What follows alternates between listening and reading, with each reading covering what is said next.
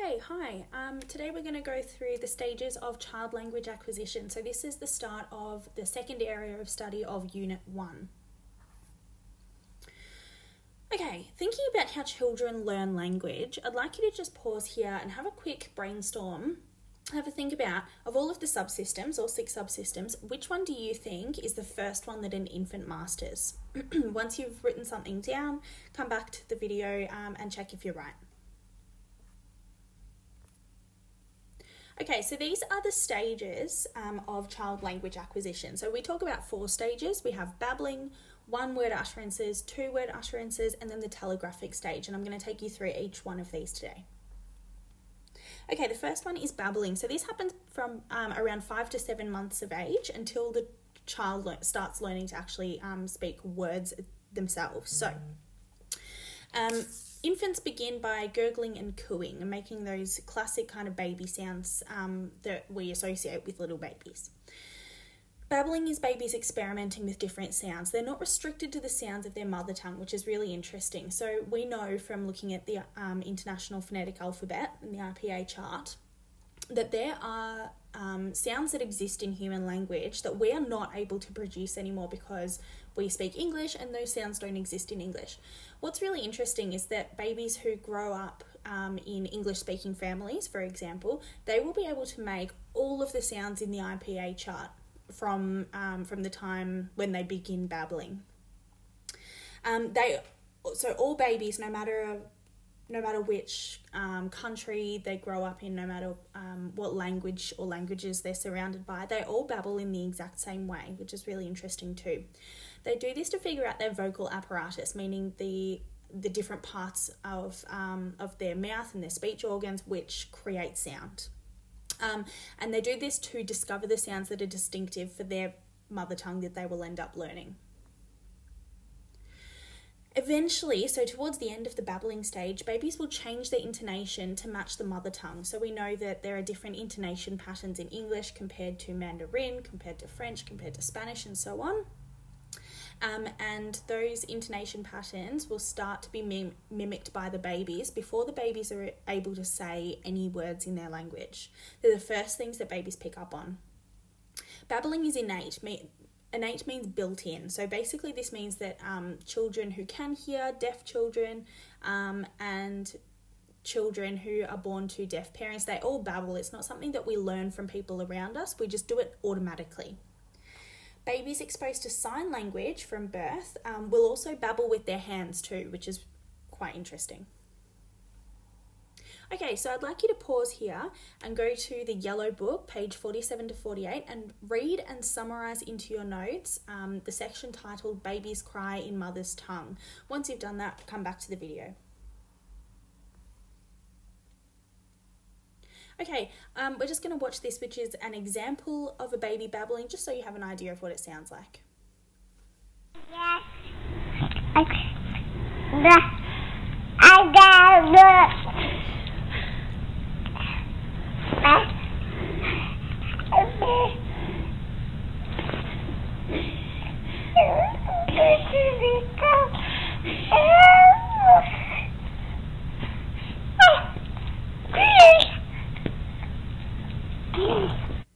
Okay, so we can hear that the baby is making noises, obviously with their mouth, but none of those sounds are translating to any kind of meaning for us.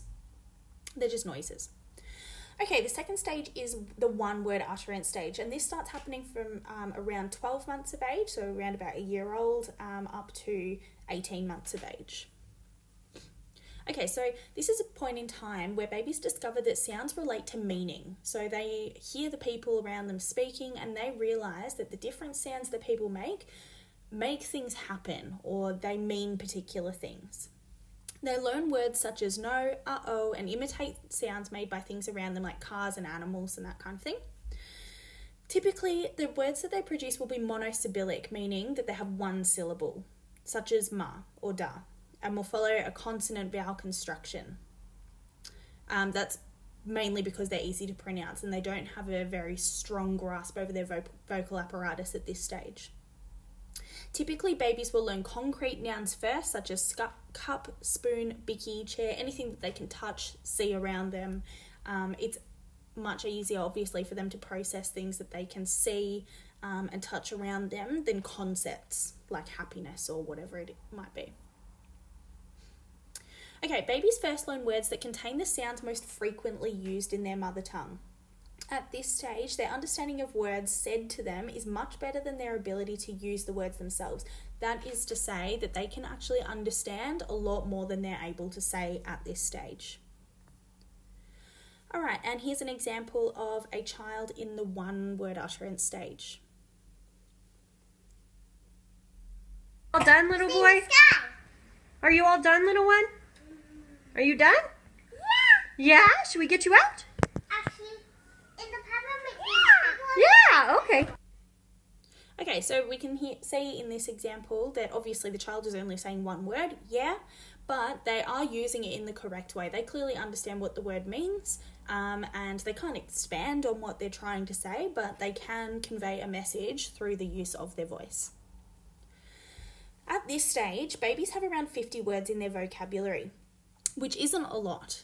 So to overcome this limitation in their vocabulary, they overgeneralize, which means that they use the same word to refer to a lot of different things. And this allows them to make maximal use of their limited set of words. For example, a child might use the word moon to refer to all round things, such as the letter O or a cake, okay? Because they've only got the word moon, they see that it's the same shape, so they overgeneralize. Similarly, they might use the word fly to refer to specks of dirt or small insects because it kind of follows a similar pattern. So specks of dirt might look similar to a little black fly. Small insects, obviously we can see the connection between those and flies as well. So you need to make sure that you've got overgeneralization in your notes too, please. Okay, the next stage is two-word utterances, and this starts happening from around 18 months of age up to 24 months of age. At this stage, children begin to use their set of words to make new combinations to say new things. So, typical combinations might include things like dada, chair, mama gone, eat bicky, bye-bye boat. Okay, they're not particularly sophisticated, but they are creative in the sense that the child probably hasn't learned those two words together. They're starting to put rudimentary, the basics of sentences together on their own. So having a think about the words that we just looked at, what do you notice about them? I'll go back to them for a moment. Okay, so what I'm noticing about these words is that they are content words. They do not yet have enough grammar to be able to use function words or to really understand what their role is. They also don't use grammatical markers such as tense changes, so inflectional morphemes are kind of out. They don't understand how those work yet at this stage. Because of this, their utterances that they make, their two-word utterances, are quite open to interpretation. For example, if we look at the first one on that list, dada chair, it might mean I am on dada's chair, or dada is in the chair, or put me in dada's chair. Could be a whole lot of different things. So you really do, when you're speaking to a child at the two-word utterance stage, you do need to use a bit of trial and error and a bit of guesswork, even though they are starting to put together more complex sentences. The combinations are not random. So when a child is describing the location of something, the location always follows the subject. So for example, mama bed means mum is in bed. When a child is describing an action, the action follows the subject. So for example, mama eat, which is exactly the same, interestingly enough, as what we do with our fully formed grammar. So we know that we always go subject, verb. When a child is using imperatives, meaning, remember, imperative sentences command you to do something. So when they're using imperatives, the action comes first, just like they do for us. So kick, ball. Children are not parroting phrases that they've heard. They're rearranging the words that they have in their set, in their vocabulary, to create new phrases to convey information to the people around them. And this is pretty incredible because it actually shows us that children at the age of 2 have already grasped a lot of the really important grammatical structures like subject-verb order, subject-verb-object order that we have in English. Okay, so this is going to give you an example of some one-word and some two-word utterances. Can you say daddy? Daddy. Can you say all done? Daddy. Can you say thank you? Daddy. Can you say amen? Amen. Can you say... Now say Raiden. Say daddy. Daddy. Say grandma. Say Carson. A cookie. What about this one? What about this one? Fish. Yep. Get that one. What is it? Meow. Yeah. What about that one? What about that one? Blocks. Block. What about that one? Moo cow. What about that one? And this one? Keys. Yeah. What about that one? Rain. Yeah. What about that one? Yes. What about this one? Eye. Yes. And what about this one? Henry, what's this right here? What is that?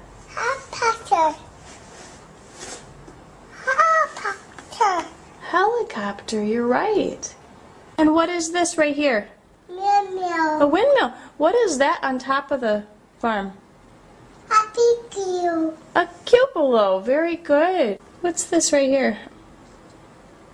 A silo. Good job. What's wrong?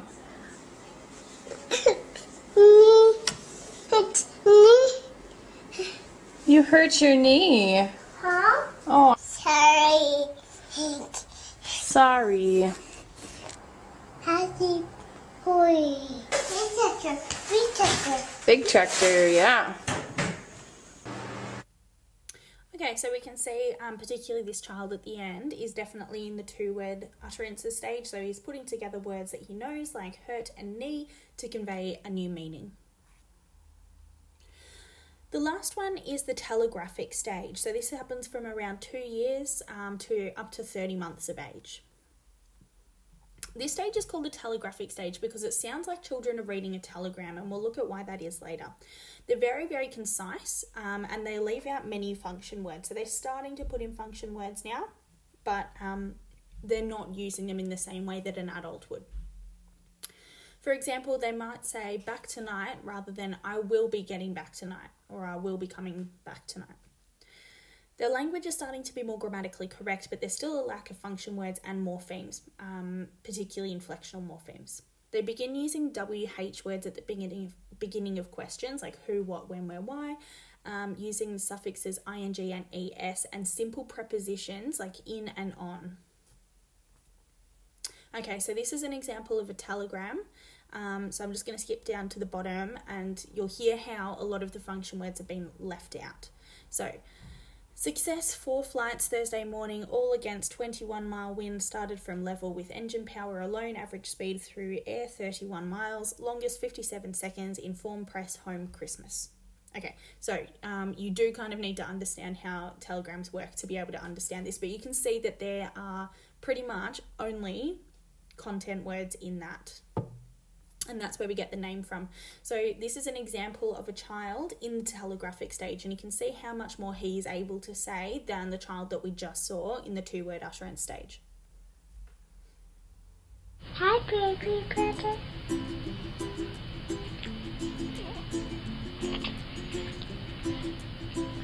I'm holding baby critter. When baby critter is big, I teach him how to go potty and take a bath and how to do all the letters Yeah. That'd be great. and be on the bed and drink water and pick up mommy. Alright, so we can see that he's got quite an extensive vocabulary, and he is on his own putting words together to express what he's trying to say, and it does make sense even though it's not grammatically correct. Okay, I'd like you to watch this video that I'm going to play for you now and just jot down maybe 3 interesting things from this TED Talk. I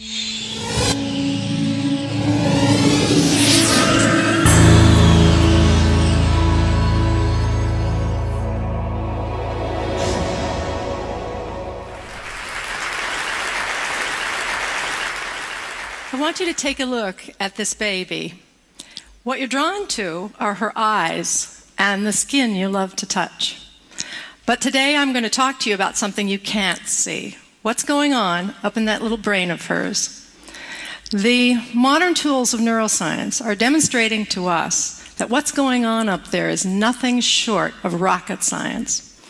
And what we're learning is going to shed some light on what the Romantic writers and poets described as the celestial openness of the child's mind. What we see here is a mother in India, and she's speaking Koro, which is a newly discovered language, and she's talking to her baby. What this mother and the 800 people who speak Koro in the world understand that to preserve this language, they need to speak it to the babies. And therein lies a critical puzzle. Why is it that you can't preserve a language by speaking to you and I, to the adults? Well, it's got to do with your brain. What we see here is that language has a critical period for learning. The way to read this slide is to look at your age on the horizontal axis. You've done that. And you'll see on the vertical your skill at acquiring a second language. The babies and children are geniuses until they turn 7, and then there's a systematic decline. After puberty, we fall off the map. No scientists dispute this curve, but laboratories all over the world are trying to figure out why it works this way. Work in my lab is focused on the first critical period in development, and that is the period in which babies try to master which sounds are used in their language. We think by studying how the sounds are learned, we'll have a model for the rest of language, and perhaps for critical periods that may exist in childhood for social, emotional, and cognitive development. So we've been studying the babies using a technique that we're using all over the world in the sounds of all languages. The baby sits on a parent's lap, and we train them to turn their heads when a sound changes, like from ah to e. If they do so at the appropriate time, the black box lights up and a panda bear pounds a drum. A 6-monther adores the task. What have we learned? Well, babies all over the world are what I like to describe as citizens of the world. They can discriminate all the sounds of all languages, no matter what country we're testing and what language we're using. And that's remarkable because you and I can't do that. We're culture-bound listeners. We can discriminate the sounds of our own language, but not those of foreign languages. So the question arises, when do those citizens of the world turn into the language-bound listeners that we are? And the answer? Before their first birthdays. What you see here is performance on that head turn task for babies tested in Tokyo and in the United States, here in Seattle, as they listen to ra and la, sounds important to English but not to Japanese. So at 6 to 8 months, the babies are totally equivalent. 2 months later, something incredible occurs. The babies in the United States are getting a lot better. The babies in Japan are getting a lot worse, but both of those groups of babies are preparing for exactly the language that they're going to learn. So the question is, what's happening during this critical 2-month period? This is the critical period for sound development, but what's going on up there? So there are 2 things going on. The first is that the babies are listening intently to us, and they're taking statistics as they listen to us talk. They're taking statistics. So listen to 2 mothers speaking Motherese, the universal language we use when we talk to kids. First in English and then in Japanese. I love your big blue eyes. So pretty and nice. うわー、大きな茶色いお目目。そして綺麗な黒い髪。 During the production of speech, when babies listen, what they're doing is taking statistics on the language that they hear. And those distributions grow. And what we've learned is that babies are sensitive to the statistics, and the statistics of Japanese and English are very, very different. English has a lot of R's and L's, the distribution shows, and the distribution of Japanese is totally different, where we see a group of intermediate sounds, which is known as the Japanese R. So babies absorb the statistics of the language, and it changes their brains. It changes them from the citizens of the world to the culture-bound listeners that we are. But we as adults are no longer absorbing those statistics. We're governed by the representations in memory that were formed early in development. So what we're seeing here is changing our models of what the critical period is about. We're arguing from a mathematical standpoint that the learning of language material may slow down when our distribution is stabilized. It's raising lots of questions about bilingual people. Bilinguals must keep two sets of statistics in mind at once and flip between them, one after the other, depending on who they're speaking to. So we asked ourselves, can the babies take statistics on a brand new language? And we tested this by exposing American babies who'd never heard a second language to Mandarin for the first time during the critical period. We knew that when monolinguals were tested in Taipei and Seattle on the Mandarin sounds, they showed the same pattern. 6 to 8 months, they're totally equivalent. 2 months later, something incredible happens. But the Taiwanese babies are getting better, not the American babies. What we did was expose American babies during this period to Mandarin. It was like having Mandarin relatives come and visit for a month and move into your house and talk to the babies for 12 sessions. Here's what it looked like in the laboratory. 发生了什么事情哦？小小熊七七在这里，一个绿色的圈圈，绿色的圈圈，绿色的圈圈，再转一下，转一圈，嘿，一圈，再一次哦，转一二三。 So what have we done to their little brains? We had to run a control group to make sure that just coming into the laboratory didn't improve your Mandarin skills. So a group of babies came in and listened to English, and we can see from the graph that exposure to English didn't improve their Mandarin.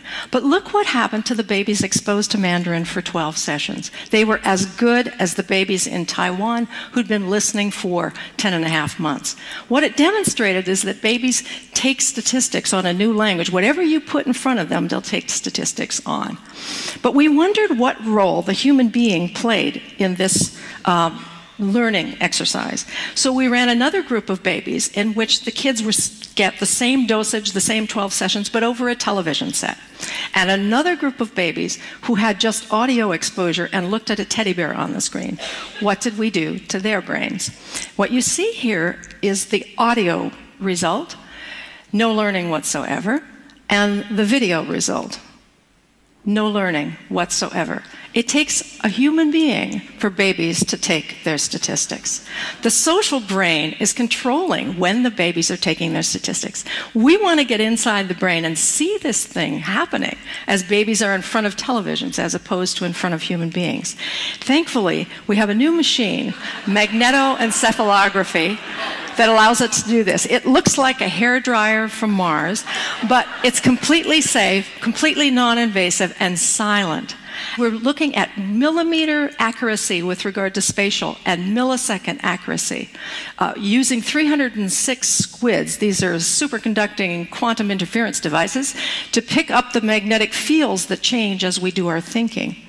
We're the first in the world to record babies in an MEG machine while they are learning. So this is little Emma. She's a 6-monther, and she's listening to various languages in the earphones that are in her ears. You can see she can move around. We're tracking her head with little pellets in a cap, so she's free to move, completely unconstrained. It's a technical tour de force. What are we seeing?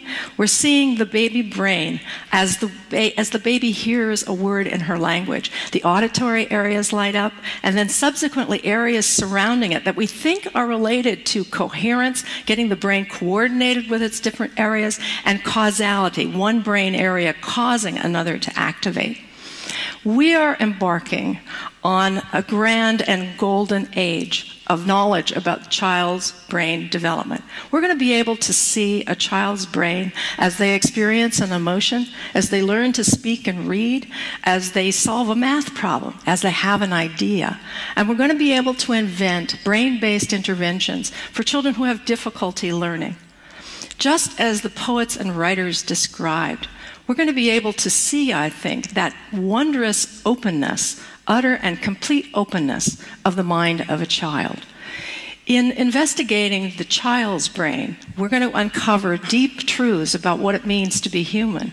And in the process, we may be able to help keep our own minds open to learning for our entire lives. Thank you. Okay, so what I'd like you to do now is please go to Love the Lingo, so the yellow book, and go to page 67 and 68 and do tasks 3, 5, 6 and 7, please. Thanks.